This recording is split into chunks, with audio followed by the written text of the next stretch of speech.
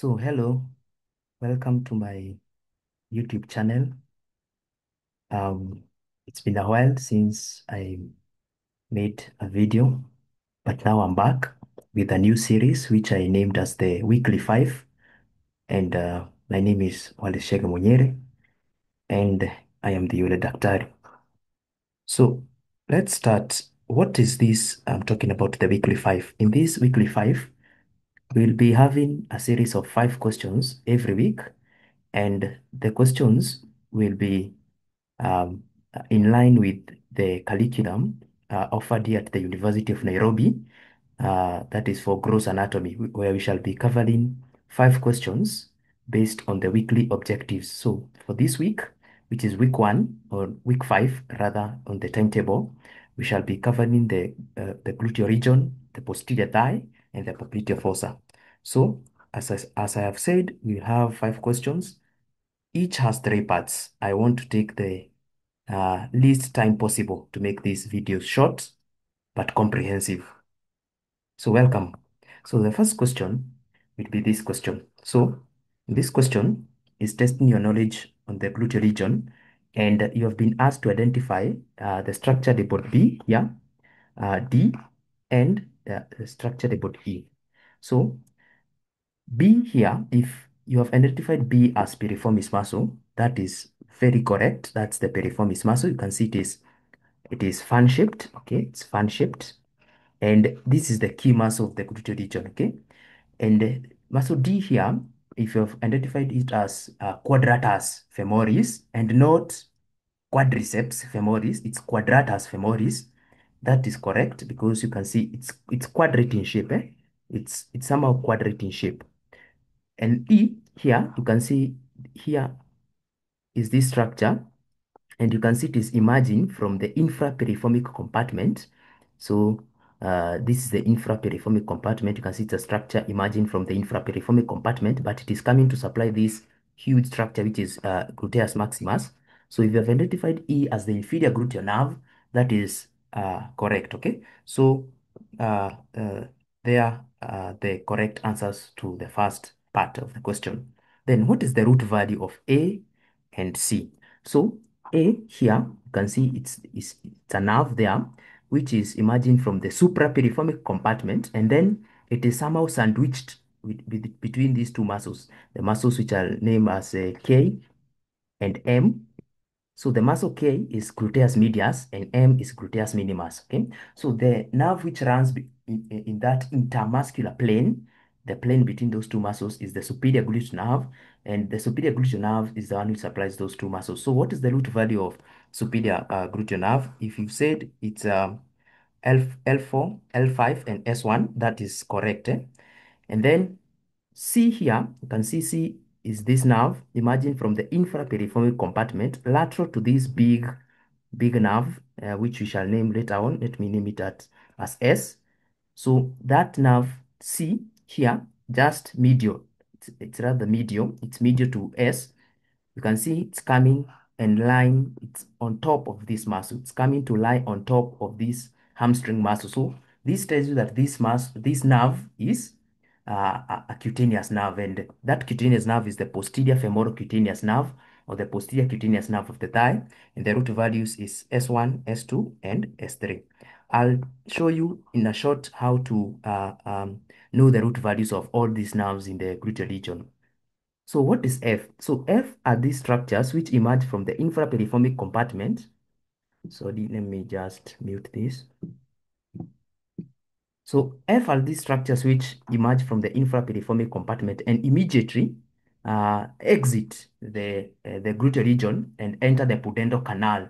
So those structures are the pudendal nerve and the internal pudendal vessels. So the bony landmark used to locate the especially the pudendal nerve is the isthiospine, the isthiospine. So, as I have said, how do you know? How do you remember the root values? The way I remember them, I remember the root value of sciatic nerve, which is L4, L5, S1, S2, S3. So that is the root value of sciatic nerve. Okay, but then I add S4. I'll show you why I have added S4. Please note S4 is not this is not a root value. It's not a root value of sciatic, eh? But I'll show you in a few why I have added it there, okay? So, so the way I remember them is I group them in groups of three, okay? So I take L4, L5, S1, and that becomes my superior gluteal nerve. And then I take the next three, L5, S1, S2, and that automatically becomes my inferior gluteal nerve. And then I take the next three, S1, S2, S3, and that becomes my posterior cutaneous nerve of thigh, or the posterior femoral cutaneous nerve. And then I take S2, S3, S4 now, and that becomes my pudendal nerve. So that's how I pudendal nerve. That's how I remember the root values of these nerves of the gluteal region. It's actually very easy. The next question is showing the hip bone, and you have been asked to name the constituents of this bone. Eh? So the three constituents, by now you should know them. They are the ilium, ischium, and pubis. So this is ilium here. Ischium is this part where you sit on, and pubis is that part. Now, what are the muscles attached to the points they put A, B, C? So A, this part is known as the supraacetabular fossa. So this is the acetabulum. So this is the acetabulum here. So it's a fossa above it. So the supraacetabular fossa. And if you've said the reflected head of rectus femoris is attached there, you are correct. B is the anterior superior iliac spine, ACIS. And if you've said sartorius attaches there, that's correct. C is the anterior inferior iliac spine. And if you've said the straight head of rectus femoris attaches there, that is very correct. And D here is the outer lip of the iliac crest, the outer lip of the iliac crest, and the muscle which attaches there is the tensor fascia lata muscle. Okay, so there you go. Now, what's E? E is the ischiospine, and as I have said, it's the landmark. It's the bony landmark for identifying the pudendal nerve. So the clinical relevance is it's used as the bony landmark when performing a pudendal nerve block. Okay. Now, question 3. The parts they got A, C, and D. So this is part of the proximal femur. So I now expect you to know this is a femur. And please know how to side a femur. Know how to side a femur. Is it from the right side of the body or the left side of the body with the reasons? Now, A here is the head of femur. That's the head of femur. C is the greater trochanter, and D is the lesser trochanter. Now, we might ask you to name muscles which are attached, which muscle is attached to the lesser trochanter. If that is asked, please remember the muscle iliopsoas. The iliopsoas. Iliopsoas it's actually a tendon because it's a common tendon for uh, iliacus and psoas major. Okay, so two muscles are attached there via a common tendon. So iliacus and psoas major are attached to the lesser trochanter via that iliopsoas tendon. Now, um, Now, what muscles are attached to the parts highlighted? So in red here, that part is known as the quadrate tubercle along the iliac crest, and that is where quadratus femoris. I said quadratus femoris, not quadriceps. Quadratus femoris is attached there. In green here, that's the area of the gluteal tuberosity, and that's where the deep quarter of gluteus maximus is attached. Remember, the other part of gluteus maximus is attached to the iliotibial band, which is then attached to the Gardis tubercle on the outer aspect of tibia. Okay, so this is where just the deep quarter of gluteus maximus is attached. Then in yellow here, this part, that's the lateral surface of the greater trochanter, and that is where gluteus medius is attached. Gluteus minimus is attached on the anterior surface of the greater trochanter, but if you are pointed on the lateral surface, please remember that is gluteus medius. And yep, there. Now the other part, here, E, that part pointed there, that is known as the trochanteric fossa. Okay, that's the trochanteric fossa. And the muscle attached there is the obturator externus muscle, okay? Obturator externus. It's one of the 6 short lateral rotators of the hip joint, okay? So obturator externus. Now, name the type of fractures that occur in region B. B is the neck. So what are some types of fractures which occur there? Because neck fractures are, femoral neck fractures are very important clinically because if not managed, they present with a vascular necrosis of the head of femur, okay? So let's talk about the types of fractures. We have 3 major types. One occurs just at the base of the head of femur, which is known as the subcapital fracture. Another one occurs at the mid neck level, so it's a mid cervical fracture.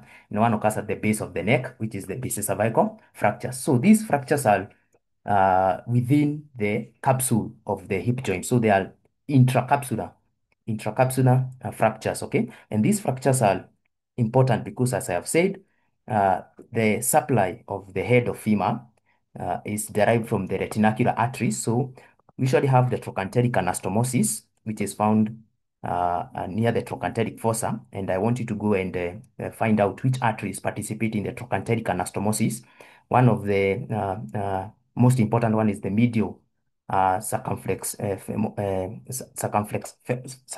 femoral artery. Okay, the medial circumflex femoral artery. So that artery gives retinacular arteries which pass through the neck. Okay, they are bound. Uh, the retinacular arteries are bound to the neck of femur. So when there is a fracture, we have those arteries are damaged, and that causes the blood supply to the head of femur to be compromised, causing a vascular necrosis. That is for the case of adults. Please go and read about the blood supply of the head of femur in children because it is different. Okay. Now, the fourth question, second last question, name A, B, and C. If you've named A as the semitendinosus muscle, that is correct. These are the hamstrings.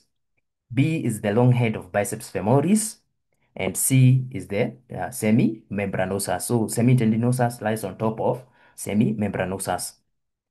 Now, what is the innervation of A? So all hamstring muscles are innervated by the tibial component of sciatic nerve, okay? The tibial component of sciatic nerve, okay?